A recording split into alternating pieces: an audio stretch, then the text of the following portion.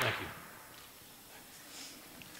Okay, last week we started the study of gifts of the Holy Spirit. And what we did is we covered the first part, which was the saving gift of the Holy Spirit. The saving gift. Anybody want to go through and tell me what the saving gifts of the Holy Spirit are and what he does with those? Pardon? Okay, yes. When he comes into our life, he convicts us of sin. And most of the time, the gift of the Holy Spirit, when he comes into our life as personal people, is for us. For us. In other words, let's just take a look at this. He adopts us as sons. He allows us to be adoption. He sanctifies us.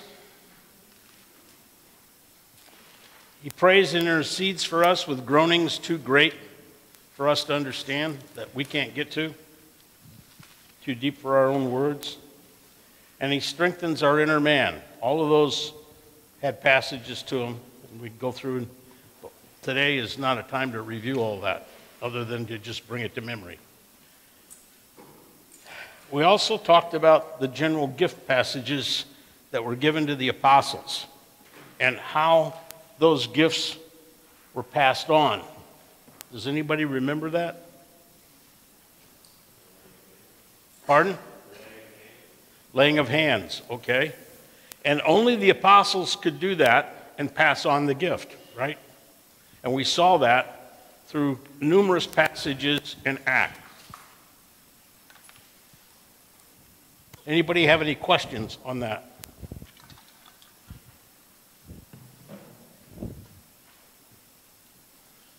If you need a sheet, let me know. I think we can get them distributed out.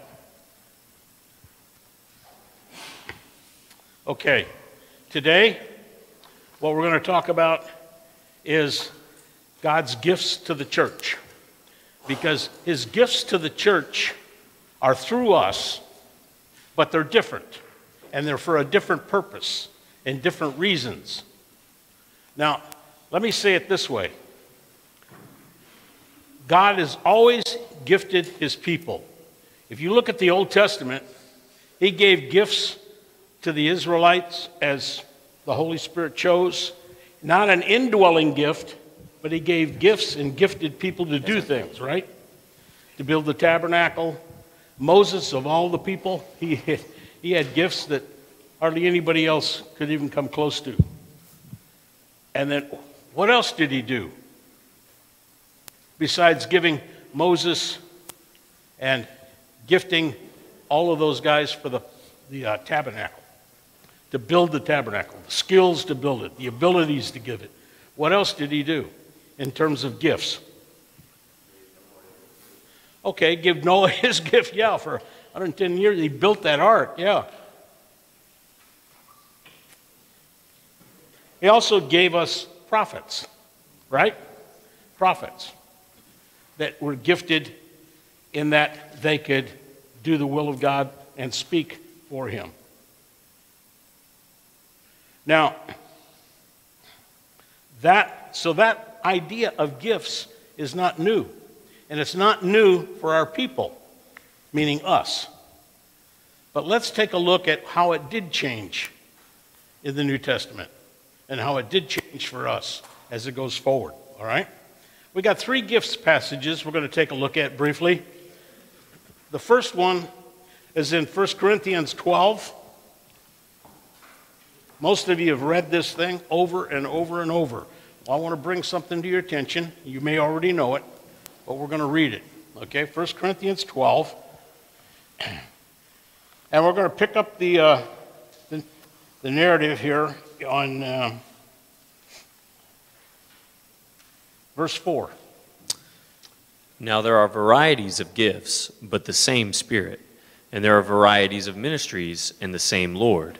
There are varieties of effects, but the same God who works all things in all persons. Hold it right there. What did we just learn?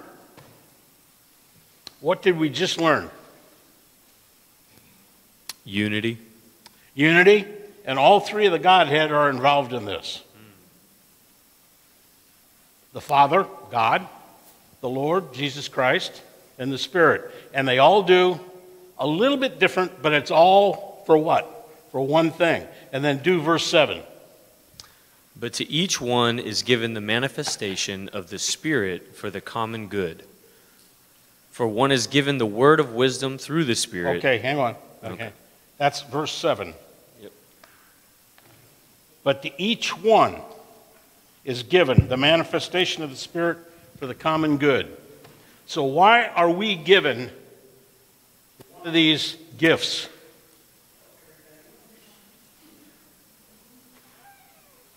For the common good. Is he talking about the world common good? He's talking about the church. He's talking about the church. And so each one of these, we have a gift. Each one has at least one gift of the Spirit for what? The common good. For the good of the church. We're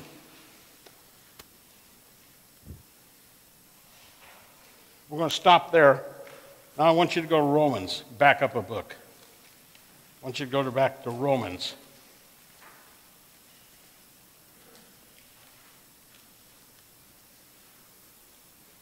The 12th chapter. We're going to start with verse 3. For through the grace given to me, I say to everyone among you, not to think more highly of himself than he ought to think, but to think so as to have sound judgment, as God has allotted to each a measure of faith. For just as we have many parts in one body, and all the body's parts do not have the same function, so we who are many are one body in Christ, and individually parts of one another. Keep going. One more verse. However, since we have gifts that differ according to the grace given to us, each of us is to use them properly. If prophecy, in proportion to one's faith, if service, in the act of serving, or the one who teaches in the act of teaching, or the one who exhorts in the work of exhortation, or the one who gives with generosity, the one who is in leadership with diligence, and the one who shows mercy with cheerfulness. Okay. I want to bring you back to verse 3. Would you read verse 3 one more time, please?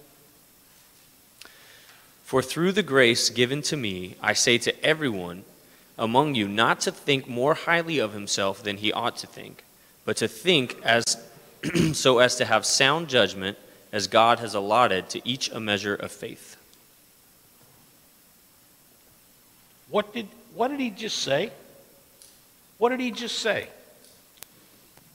He said that the gifts that each of us have, maybe some of us aren't as big or great or as important, or there's each of us must understand that everyone is all perfect. Okay, that's point one. What's the second point? That's a good summary of that point, by the way. I'm sorry, we probably needed that up here. You want to say that again, Hank? We're going to get you a mic so we can get you recorded. You did such an excellent job. What I believe he's saying here is that we each have certain gifts, and although some of us may feel that those gifts are little or inferior or not as important, that what's important to understand is that each one of those gifts forms a part of everything that we all need to do together. And then, of course, the other part about not one person feeling that their gift is much higher than the other. But the important part is that. All right, that was the first point. What's the second point? Pardon? Humble attitude. Humble attitude. Yeah, and I think that goes with what Hank was saying, but that wraps up what Hank said in just a very short sentence. She did that well. A humble attitude. But there's still a second point. That's all of first. Okay, we've got God another gives one here. everyone faith. Hang on. That these gifts are not to be used to serve ourselves, but to be used to serve the body. Okay, and he does that as we progress through. That's true. But there's a second part of 3, and I guess I better get that to you. As God has allotted to each a measure of faith. What in the world does that mean? Did he give us faith? Did God give us faith?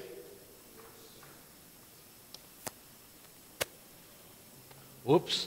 Nobody wants to jump into that pot. Yes. Okay. Who said that? Me and him. Who's the him over here pointing to?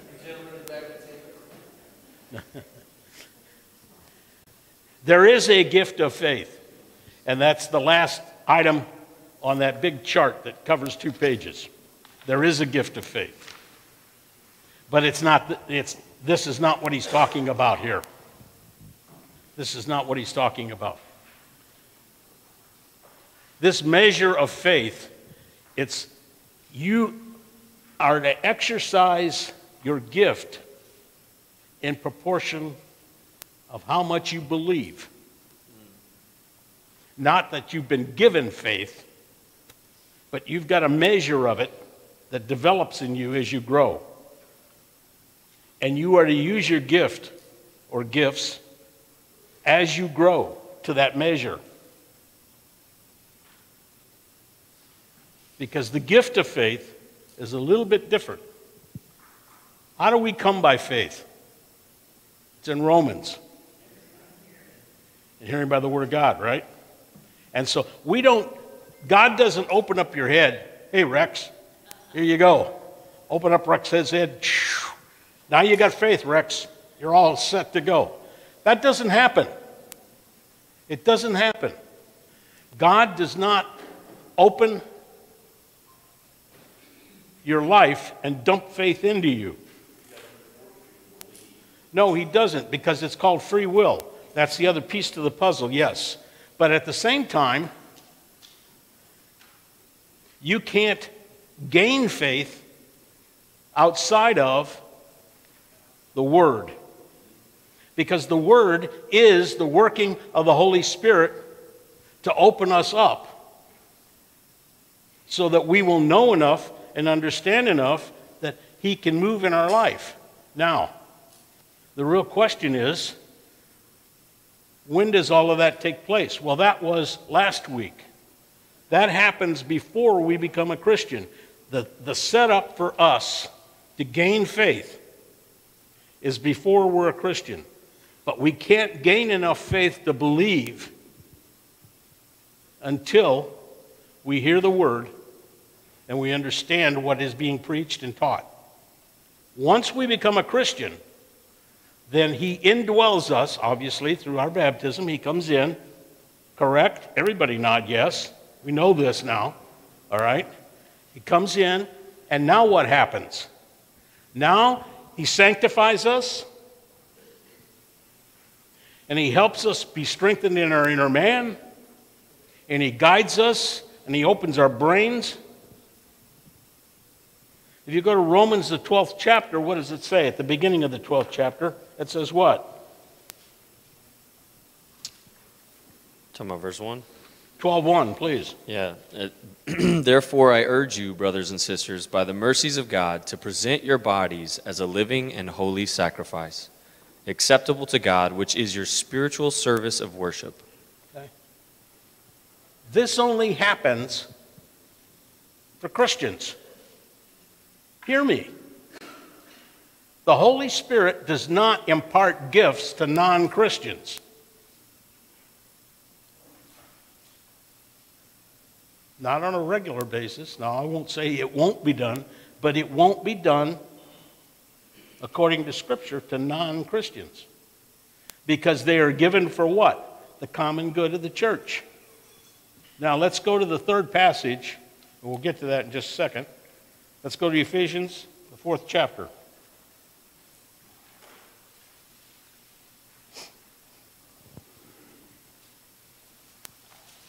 Starting with verse 11. And he gave some as apostles, some as prophets, some as evangelists, some as pastors and teachers, for the equipping of the saints, for the work of the ministry, for the building up of the body of Christ. Did you know that Woodland Oaks Church of Christ has specifically been gifted with men? Amen. Specifically gifted with men for the building up of the body. Did you know that? That's what it says. Who are they? Yeah, they're your elders, your pastors, teachers, and evangelists. That's who they are. We don't have apostles anymore. Let me go back to that one just for a second. I want you to go to, just flip back to Ephesians, the 2nd chapter. Go down to verse 19.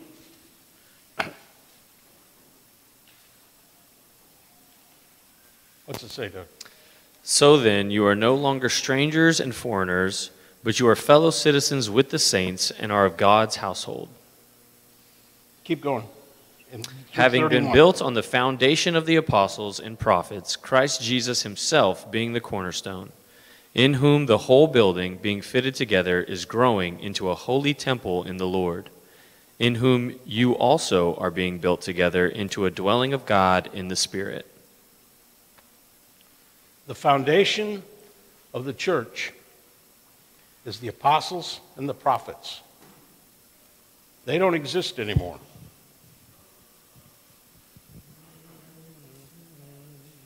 Because that's the foundation of, and of whom we're what?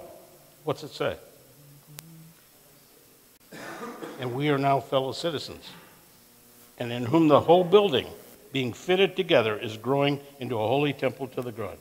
And in whom you also are being built together into a dwelling of God in the Spirit. That's us. That's us, people. Now, let's go back to 1 Corinthians.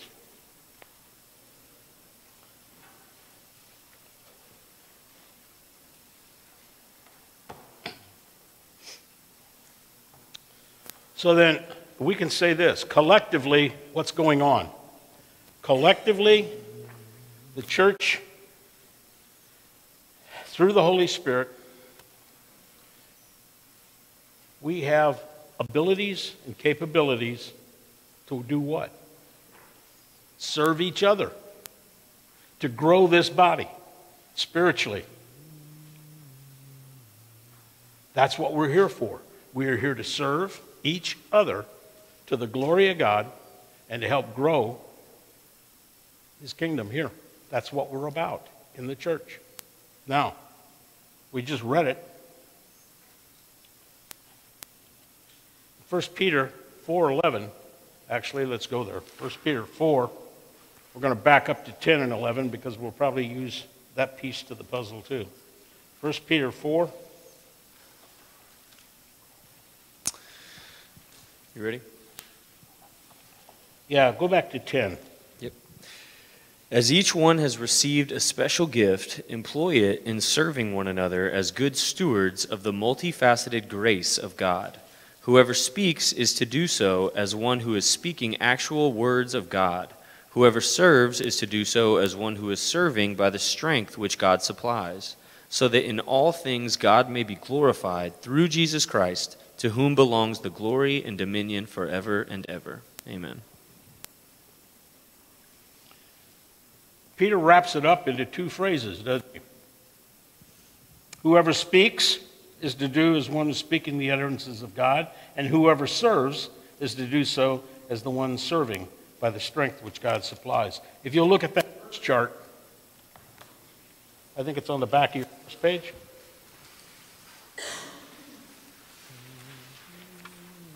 It's on the back of the first page. You see the list of gifts. Peter takes those gifts and he divides them into two classifications. Those of speaking and those of serving. That's the way he puts it together. Paul gets a little bit more definitive. Do we need some more sheets to people? Who needs another sheet? You need one back here? We got it. Okay.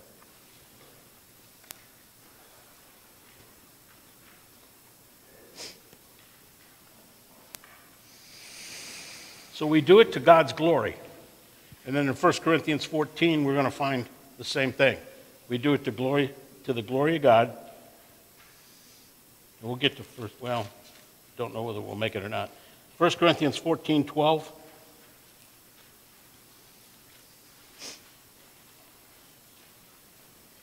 So you too, since you are eager to possess spiritual gifts, strive to excel for the edification of the church. Wow.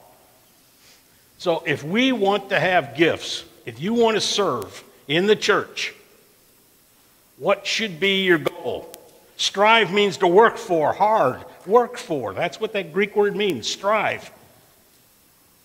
What should we be working for? Using our gifts.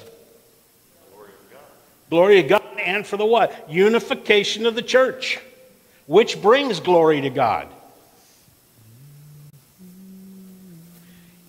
If you're not striving to use your gift to unify the church and to glorify God, you haven't got your right mindset. You haven't got your right mindset.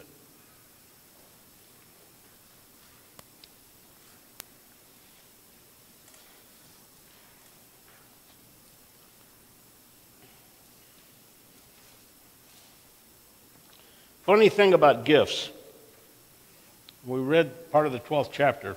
We'll probably take another chunk of the 12th chapter before it's over. But the funny thing about gifts is that of the 13 epistles that Paul wrote, and that's not counting Hebrews, but of the 13 epistles that Paul wrote, 1 Corinthians is the only one that makes mention of gifts. And that's in chapter 12 and chapter 14.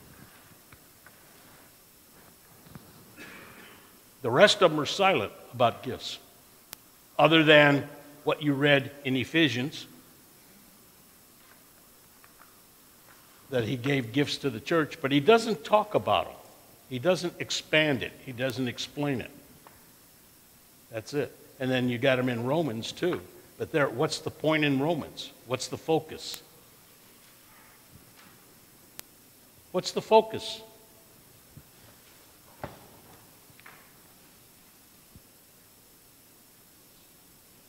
I fail. We covered that last week, guys. You've got different gifts. And you get different gift passages. Why aren't they all the same? Why didn't the Apostle Paul, in every place that he mentioned gifts, pop up with the same gifts? Why different passages in different places? Different audience. Pardon? Different audience. Different audience, different purpose, yes, different reason. That's what it's all about, and that's why we have the different gifts passages. They are not complete by any means. They are not complete by any means. Can anybody think of a gift that's not on this passage that we know exists in the church? I'm going to surprise you in just a minute. If you don't come up with it, I'm going to give it to you. Can anybody come up with a gift that we have in Woodland Oaks Church of Christ that's not on one of these passages? His name is Sonny. What gift does Sonny have? Music. It's not on one of these passages. But does anybody in here not believe that Sonny has not been gifted by the Holy Spirit?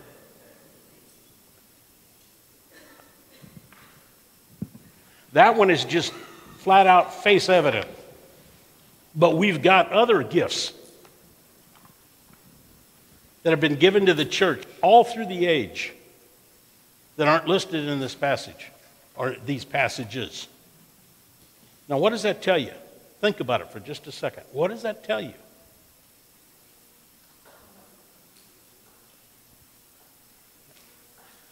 Did the gifts that were in the Old Testament and the prophets and those people last all through the ages? No, they changed. Why did they change?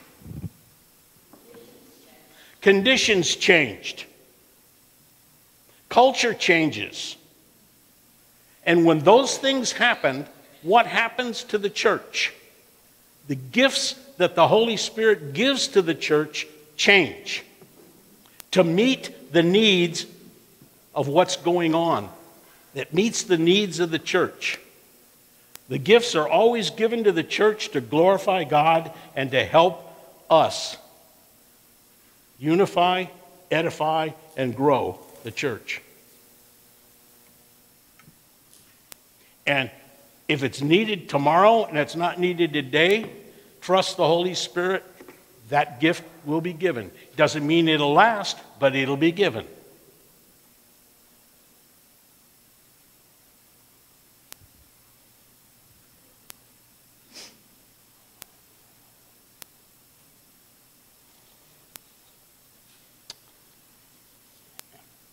After 1 Corinthians 12,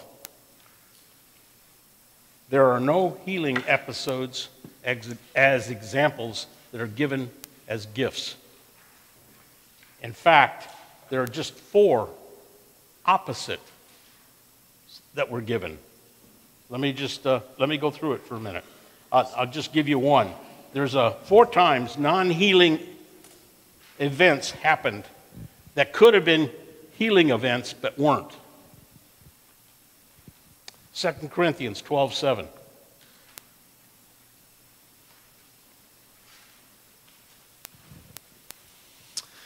Because of the extraordinary greatness of the revelations, for this reason, to keep me from exalting myself, there was given to me a thorn in the flesh, a messenger of Satan to torment me, to keep me from exalting myself. Philippians 2:25 through 30.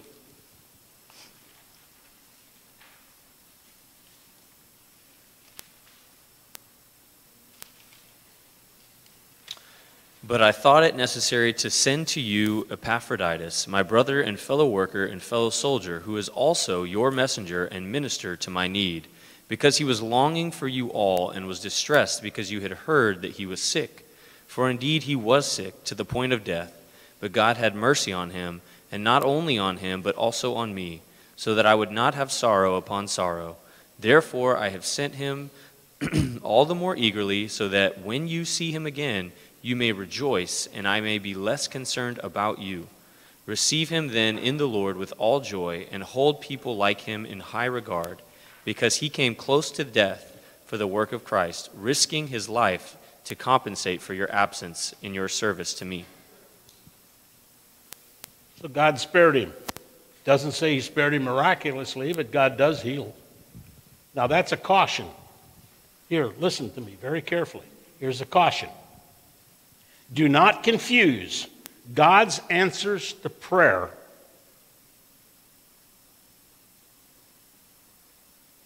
with a gift from the Holy Spirit. For instance, we're talking about healing, right? Okay, so let's just stay there for a minute. If the gift of healing still exists, then it needs to operate the same way that it's always operated in the New Testament. But God can heal anybody, anytime, any place, anywhere. And through prayer, he can, according to his will, respond to that. But that is not the gift of healing. You get it?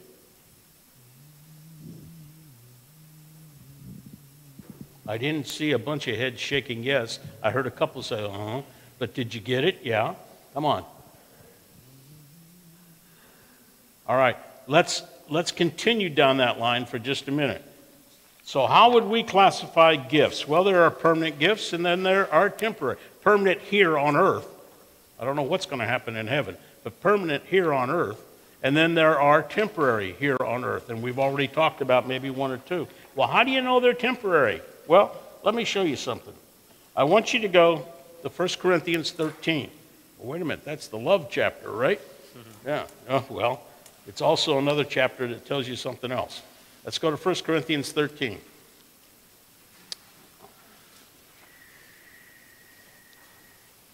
What are you reading from, Doug? Whatever version you want. NASB is what you told me last time. Yeah, so good. That's what I'm on. That's it. Let's Okay. try that one for now. ESV would be fine, but NASB is okay too. I can switch it if you'd like. No, Okay. NASB. Keep going. Where do you want me to read from? Let's try on the 13th chapter. Let's try verse 8. And then 9 and 10. Love never fails, but if there are gifts of prophecy, they will be done away with. If there are tongues, they will cease. If there is knowledge, it will be done away with. For we know in part and prophesy in part. But when the perfect comes, the partial will be done away with.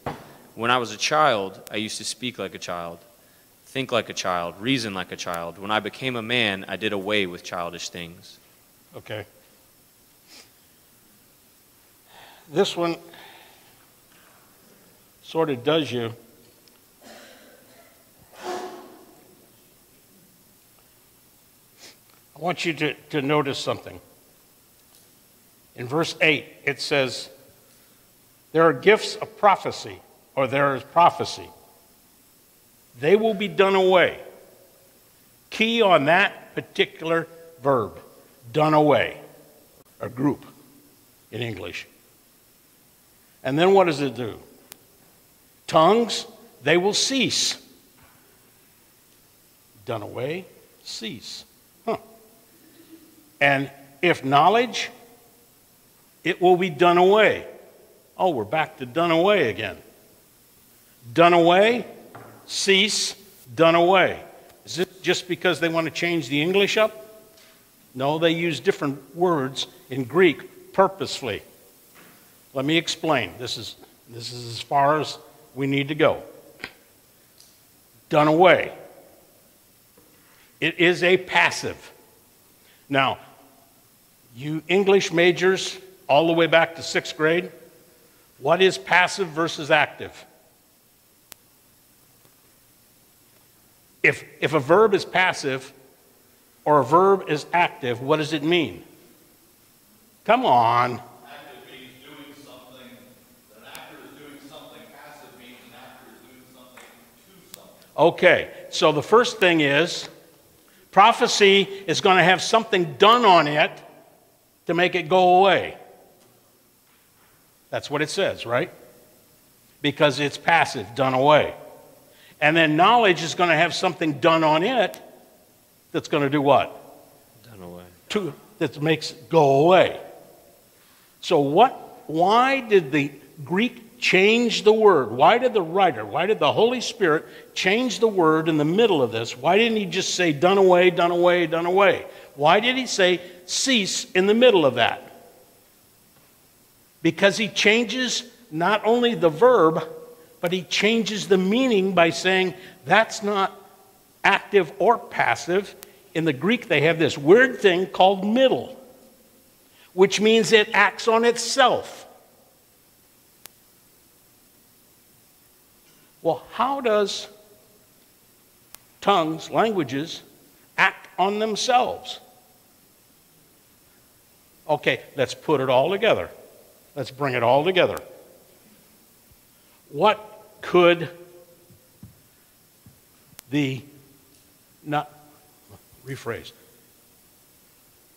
people who received the gift of languages from an apostle, could they pass that gift on?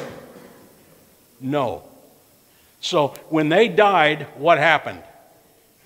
It ceased. It acted on itself and it did away from itself. There was no need for it anymore.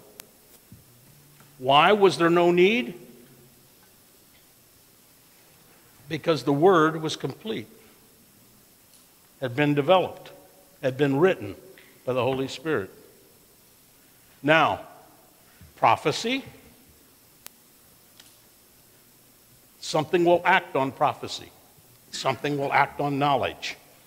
We could keep going through that, but if you read the rest of the chapter in that pieces part, you'll find out what all that is. It's when the fullness, when it comes, when Christ comes and the whole thing comes around. But the point is, those particular gifts, gone. They are gone. Healings are gone. The gift of prophecy, well, it's still here, but it's what?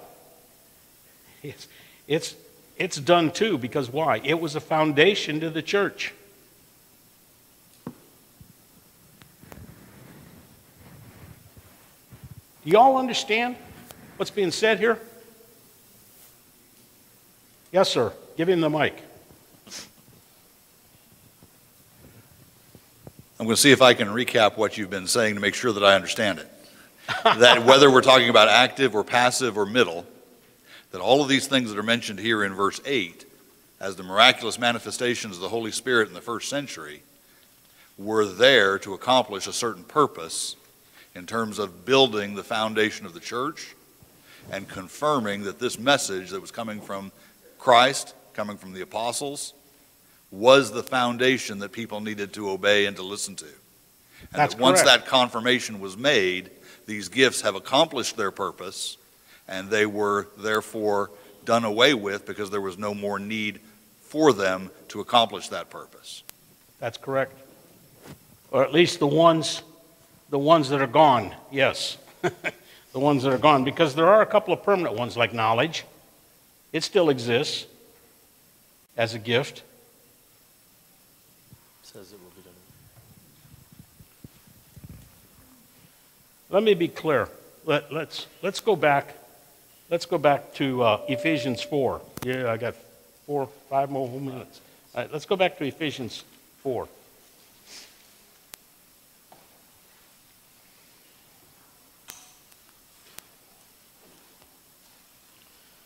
Do verse 11, and I'll stop you at some point, so don't.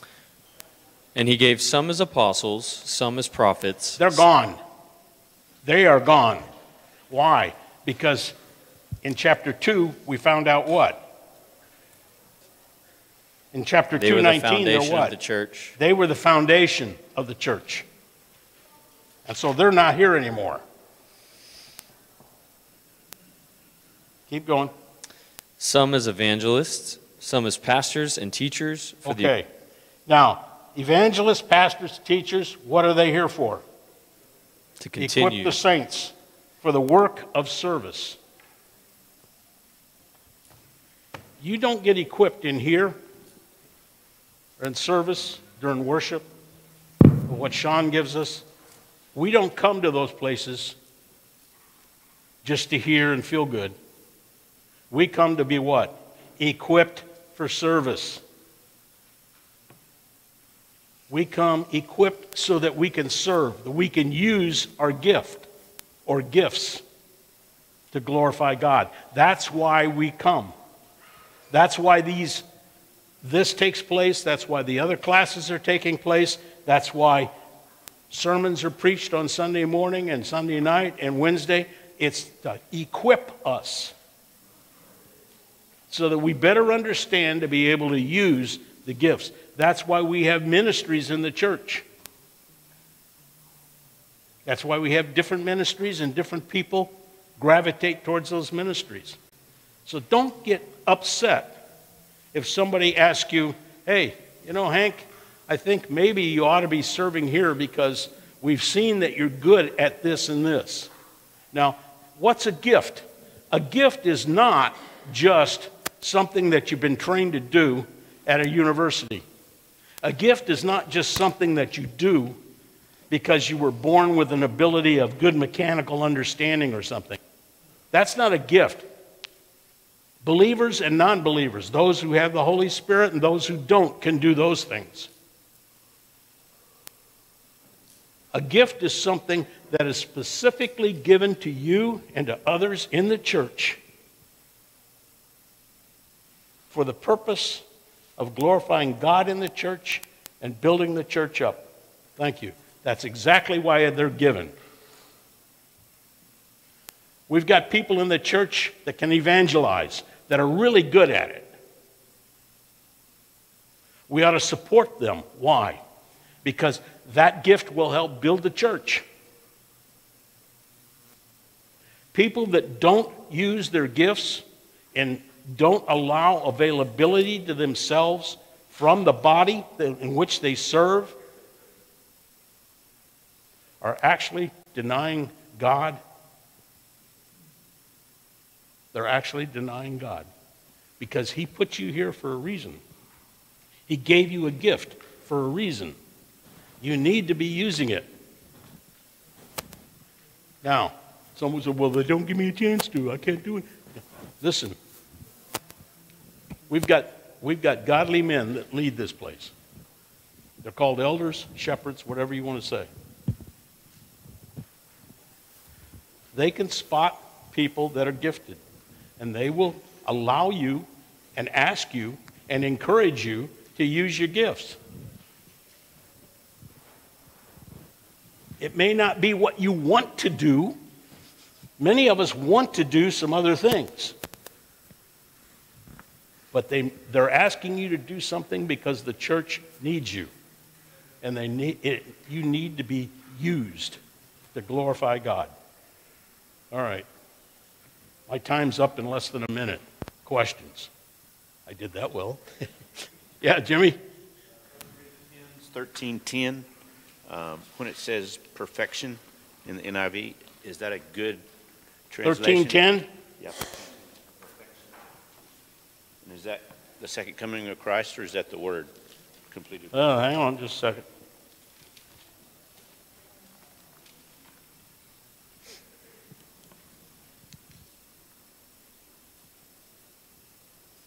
When the perfect comes, the partial will be done away. That says when the perfect, that's the complete. That word is teleos. It means complete. The completion comes. That's what it means. That's the word. Our word is perfect. Their word is completion. Or the fulfillment. Peace.